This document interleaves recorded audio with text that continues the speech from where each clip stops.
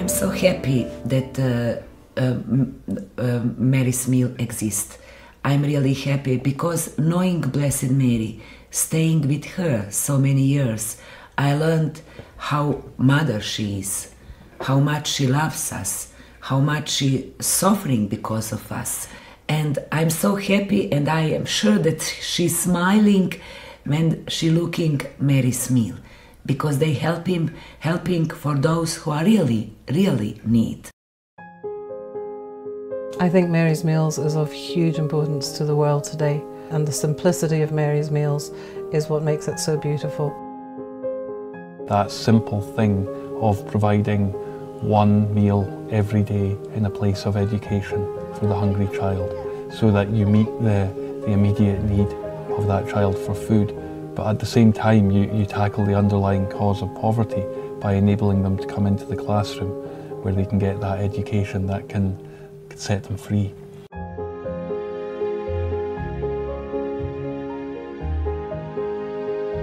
What we all need as human beings today is to see love in action, and I think everybody of goodwill in this world has a heart that responds to that. And I think the beauty of Mary's meals is that it touches everybody's hearts, both the person who receives what Mary's meals can give and the people who get involved in the giving. I think it's such an amazing source of hope, because it's so easy to feel overwhelmed by the poverty that we see in our world, the hunger that we see so many suffering from. But Mary's Meals gives all of us a means of responding. After the earthquake, I didn't know if the school was okay. Everybody wanted to have food and water, but they couldn't. I heard about Mary's Meals again. I said, oh, Mary's Meals keeps standing. Mary's Meals still existing. I think with Mary's Meals, it's more about service work, being of service. It's a partnership between Mary's Meals and the community. Mary's Meals will provide the food, but the community has to start the garden. We build the kitchen. They provide the volunteers, so the mothers come in and they cook the food, and and what happens is it really energizes and motivates the community to start working together and to appreciate that partnership. We've noticed a very great significant change in the lives of our people. We've noticed there has been a reduction in the drop-off rate of our kids. Before leaving your house for coming to school, you're thinking about, am I going to get food in the school? That will refrain you to learn better, to listen to the teacher, because you're thinking about having food. We go to school and we still having foods from Mary's Meals. That's a very, very good grace from the God and from the persons who was thinking about us after the earthquake for food and water. This is way more than a feeding and education program. This impacts people in such a massive way. A lot of them, they didn't eat at all in a day before they came to school. Now they're motivated to come to school. They're motivated to be part of that community. They eat, they can focus. They don't need to run away and scavenge at lunch or they're falling asleep in class, And now when you speak to them, they're saying, I want to be a doctor, a lawyer. Education suddenly becomes like a possibility. I just want to thank Mary, the mother of Jesus, who brought up a child in poverty, who knew what it was to be exiled, to thank her for her inspiration and love.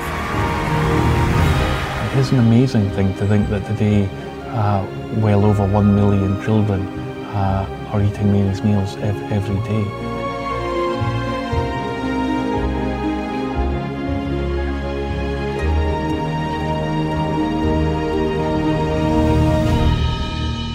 I think what Magnus has achieved here is he's not walked an easy path.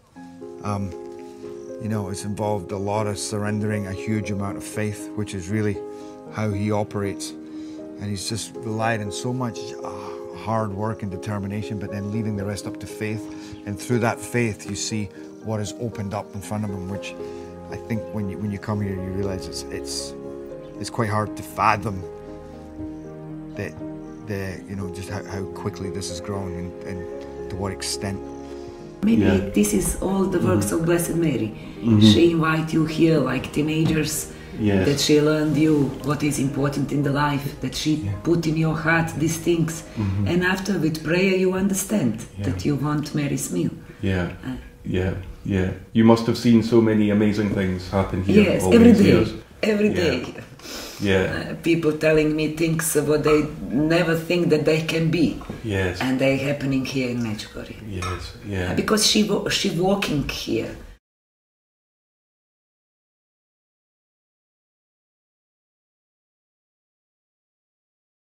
Ljubav i radost.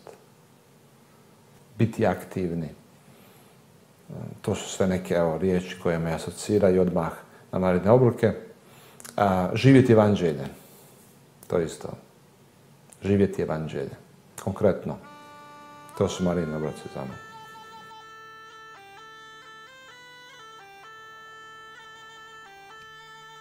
I grew up here at Craig Lodge. It was our family home, and in the early 80s, as a teenager, I went with my brothers and sisters to Medjugorje, and it really changed our lives in lots of different ways. I remember just opening our family newspaper, which was at that time the Glasgow Herald, and my eye just fell on this little snippet of news which said that there were reports that the Virgin Mary was appearing to 6 children in Yugoslavia, as it was then. I remember really clearly just a huge excitement, and then very quickly just a really strong desire to find out more and to go there too. I remember that it was a great adventure, but always there was this sense of, I think, discovering something, and when we got there, it just, I think, confirmed all those kind of hopes and dreams that, yes, it was absolutely true, that in our day, at this time, Our Lady was appearing to us.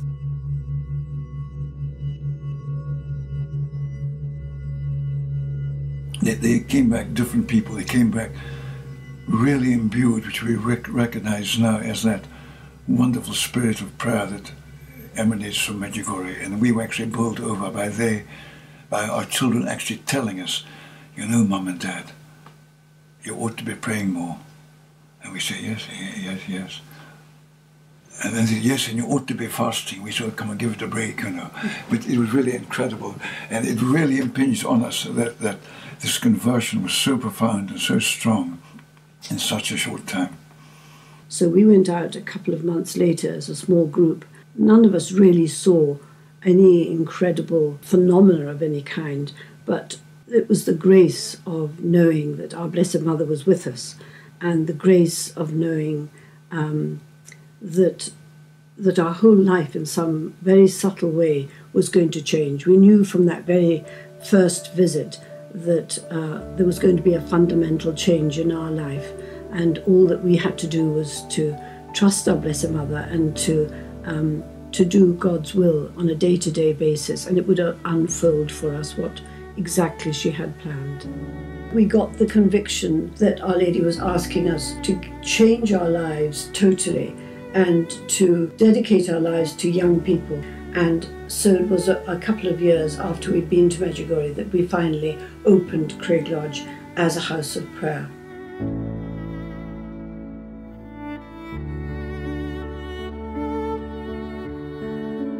And that was a wonderful thing, a huge gift for us. All these amazing people started to come into our home.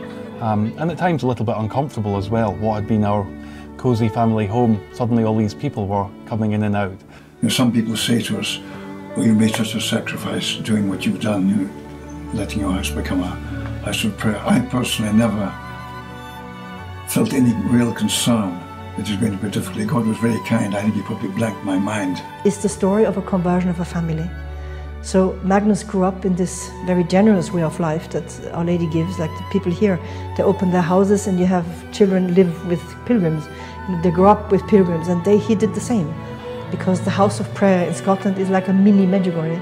People come and the family hosts them, and they're very generous. They really give a lot of themselves, of time and of heart and everything. But it really, more than anything, it was a blessing, and really probably learned so much watching Mum and Dad open their homes and their hearts, I suppose, their lives to invite people in, because they wanted to help people, especially young people. I probably didn't realise it then, but I suppose I learned a lot through that witness that Mum and Dad gave. And then, you know, the years went by and the war began in Bosnia, and that was a horrible thing for all of us, something we never could have imagined when we were going to Medjugorje in those early days, to this beautiful, peaceful place.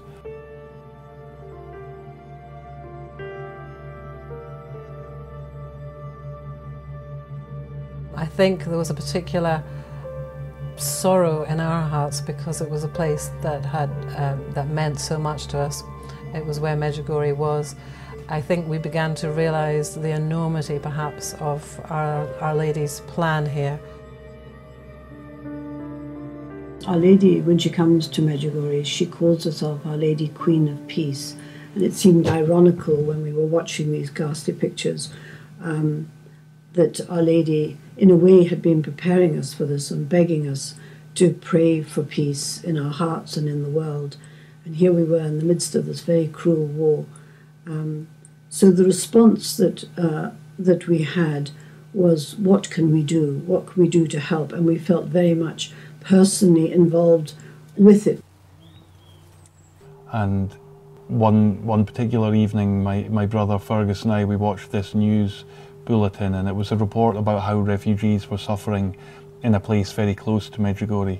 And I suppose for that reason we felt particularly moved, and we began talking about the idea of trying to do something small to help. And that led to all of us launching just a very little appeal, asking people for basic things, for food, for clothing. And all this stuff started to come in here, and I asked my dad if we could borrow his shed to store these gifts that were coming in, and somebody gave us an old Land Rover, and we loaded that up, and we drove the Land Rover to a refugee camp near Medjugorje. And that was the beginning of an incredible saga, but we, as usual, didn't realise that it was the beginning of a huge, long story of mercy.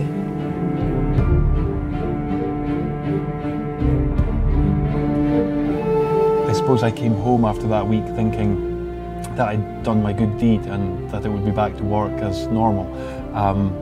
But God had a very different plan, because when I came back home here, I found this mountain of food and clothing piled up here and continuing to pour in. So at that point I prayed about it and I thought about it, and I decided to give up my job, and I sold my house at that time, and somebody gave me a truck, and I just simply began driving back and forth to Bosnia.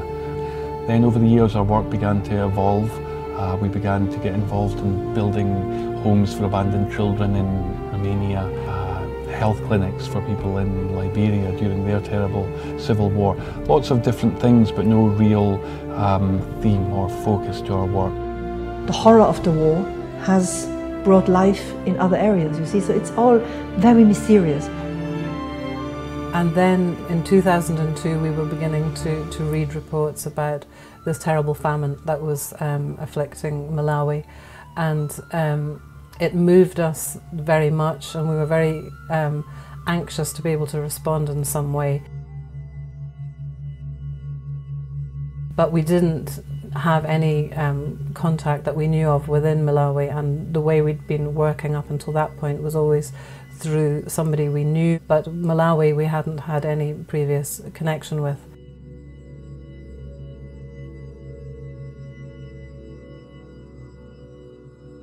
And then we were talking about it one day in the office, and we suddenly remembered all those years ago how this lady, Gay Russell, had been in touch after our first trip to Medjugorje asking for more information. After the children came back from that first pilgrimage to Medjugorje, Ruth decided to write this article. She was back from university at the time, and she wrote the article, and then at the bottom of the article she just said, and anybody wanting any more information, write, and then gave our address. And to our amazement and horror in some ways, I think we had over 700 to 800 letters came within 3 or 4 weeks from all over the world, people desperate to know what was happening and the message, what was she saying. And one of the people that kept writing to us was this lady from Malawi, which turned out her name was Gay Russell. She explained that she was that she worked as an airline pilot, and by this time we'd got like a little basic leaflet printed up that explained about Medjugorje and its message. For months she kept asking us for 500 of these leaflets at a time, and we had this family joke that she must be going up above the forests of Malawi and just throwing them out of her aeroplane because she was a pilot. And then we like so many other people, she drifted out of our memory, and years must have gone by without any other contact. And during that year of 2002, we began asking each other, who do we know in Malawi, who could we work with there? And we remembered Gay Russell. And we kind of just wondered, aloud, was she still there? Was she still in Malawi? Was there any way, that we might be able to track her down? And it was overheard, our conversation, by another person who was staying at Craig Lodge, a man called Tony Smith, and he suddenly piped up, but I know this lady, I know Gay Russell. An incredible thing, and he put us back in touch and said, I know Gay Russell, I'm working with her in Malawi today. And it was in March of 2002 that, out of the blue, I get this phone call, very quiet voice, saying, Gay, I'm sure you don't remember me, my name is Magnus MacFarlane. And I could not believe it. And I said to Magnus, you have to come down here because we're building a replica of Medjugorje, the church and Christabats, and you've got to come and see it. And we went to Malawi for the first time, and we met Gay, and it was an incredibly moving experience because she told us after she received that letter from Mum nearly 20 years previously that she'd gone to Medjugorje herself, had an experience there that had changed her life also. And she'd started at that moment when Magnus and Ruth met her to actually try on her own to feed the starving children in her area. And we began working with her and people that she introduced us to in Malawi. And helped identify the first 200 young babies that were really malnutrition. They had to choose which ones really needed the food.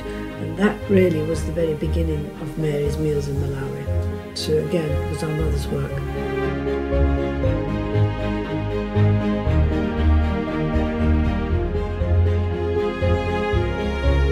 For me, Mary's Meals and Medjugorje are totally united.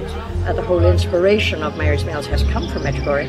But even more than that, I feel that Our Lady chose a number of us just to be the cogs that get the whole thing going together.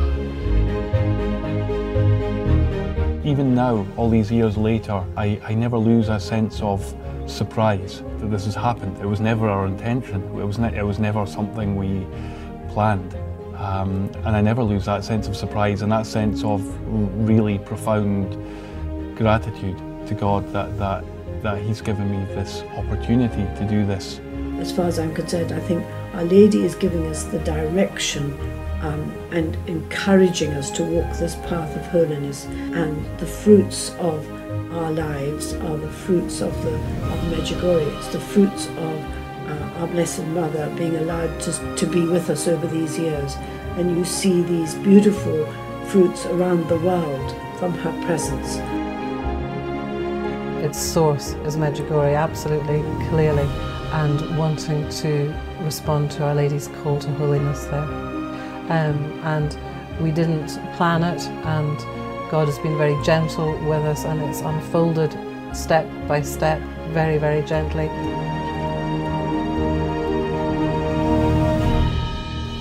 And meanwhile, this incredible movement of love began to grow around the world.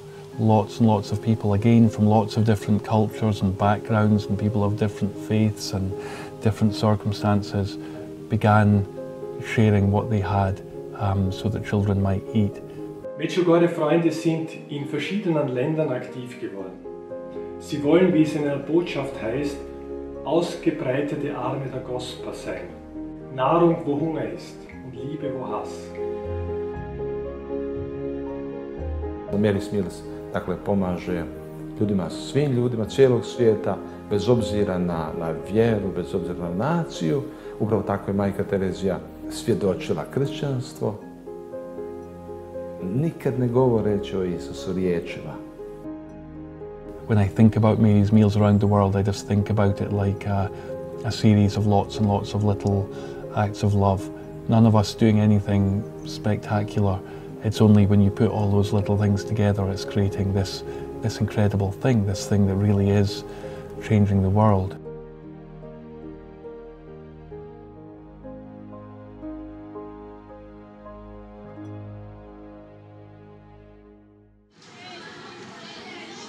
In my neighbors, I always clean the streets and teach other kids who don't have possibility to go to school. But this is a little thing, but in the future I would like to do more, because I think that if I have possibility to study, I would have possibility to give what I study to other persons. This is what I would like to do in the future. So I first remember meeting Jimmy just after the earthquake in Haiti.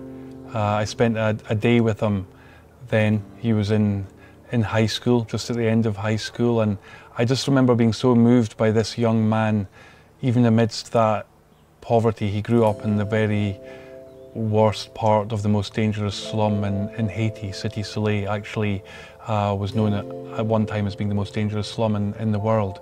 It was dangerous because there's a lot of hunger. In that place, everything that someone can become is a gangster. So I had a great chance to be a gangster too. But fortunately, I found meals and I found education. I found food. So I am now started to have a new dream and realize that I can become something good than becoming something bad. In that place, people would make pancake out of mud and sugar and butter. I didn't have that chance to eat that mud because I found Meryl's Meals. And Meryl's Meals feeds me for almost 12 years and make big change in my life. And then we had this opportunity to come back to the youth festival in Medjugorje. We'd kindly been given some time on the stage, and I had this idea, wouldn't it be wonderful to take Jimmy, to see if we could take him from Haiti, for him to be this living witness in front of the crowd of people who love Mary's Meals so much. So today I am here to make you taste the food that you plant in my country. I'm a singer. I'm not very good, but we'll try to spend a good time together. To see Jimmy on that stage with his gifts, with his amazing talent, just Jimmy alone, just his story would inspire me to go on with this work, never mind the other million children who are being fed these meals today. C'est pas tout bagay ou qu'on fait pour n'en expliquer.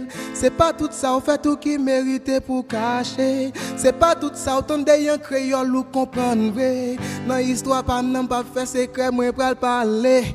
Ba kon comment on fait pour bay sak nan mais on en plaisir. S'ils sont garçons même gens avec ni s'ils sont filles. Pas nan gon titre ou mes graines même pour m'bal plaisir. Ba doit gen zong long c'est celle j'en préserver pour lui. Li pas grand pile pour elle six branches seulement devant tout. Quand j'amoule les petits points yo poule, bam yo son qui coule. Les map moyen yon même en balle, yon même nan coule. Baka met men nan poche vol droite nan devant tout. Matin avant m'laver j'aime douette nan devant tout. Midi pas nan manger map, douette nan devant tout. Assoir pas nan dormir map, douette nan devant tout. Douette nan devant tout, douette jamais fatigué. Mary's Meal for me it's one beautiful thing that you showing your faith with this. Mm-hmm. Faith is love. Yeah. And if you have faith, you have love. Yeah. And you want to make another people happy. Ich freue mich, dass Mary's Meal heute unter uns sind. Dieses wunderbare Werk, das in Medjugorje entstanden ist und das täglich über 1 Million Kinder Nahrung gibt. Einen Applaus für Mary's Meals. Même l'aime souvent classe dans l'école là. Nous pas quitter même l'aime dans épreuve baccalauréat.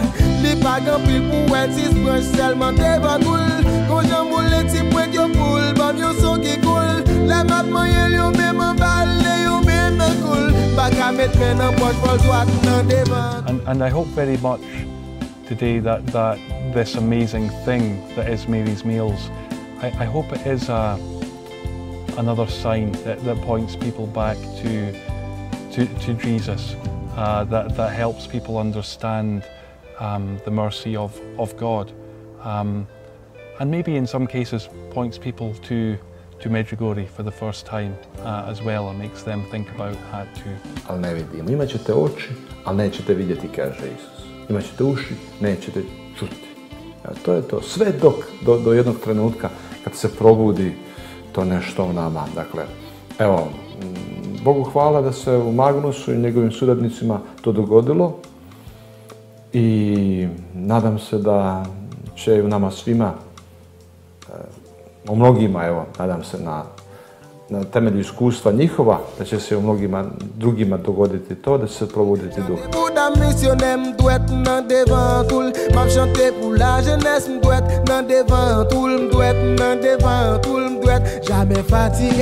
Hunger und seine Folgen zählen heute, wie wir alle wissen, noch vor HIV, Malaria und Tuberkulose zu den häufigsten Todesursachen weltweit. Jamais fatigué, les bagues en pile pour elle, si je seulement devant tout. Quand je moule, tu prends your poule, pas mieux son qui coule. La map moyenne, yon même en balai, yon même en coule. Pas qu'à mettre maintenant, pas de toi, non devant tout. I will pray for Mary's meal that you can do what Blessed Mary want from you, what God want from you, because everything what happening is God's will. Fatigué, matin avant me laver, j'ai m'douette nan devant tout. Midi pas nan manger, m'a douette nan devant tout. Assoir pas nan dormir, m'a douette nan devant tout. Douette nan devant tout.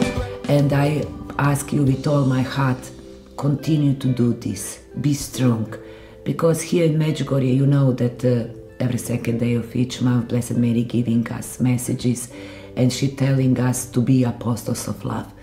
Mary's meal is apostles of love.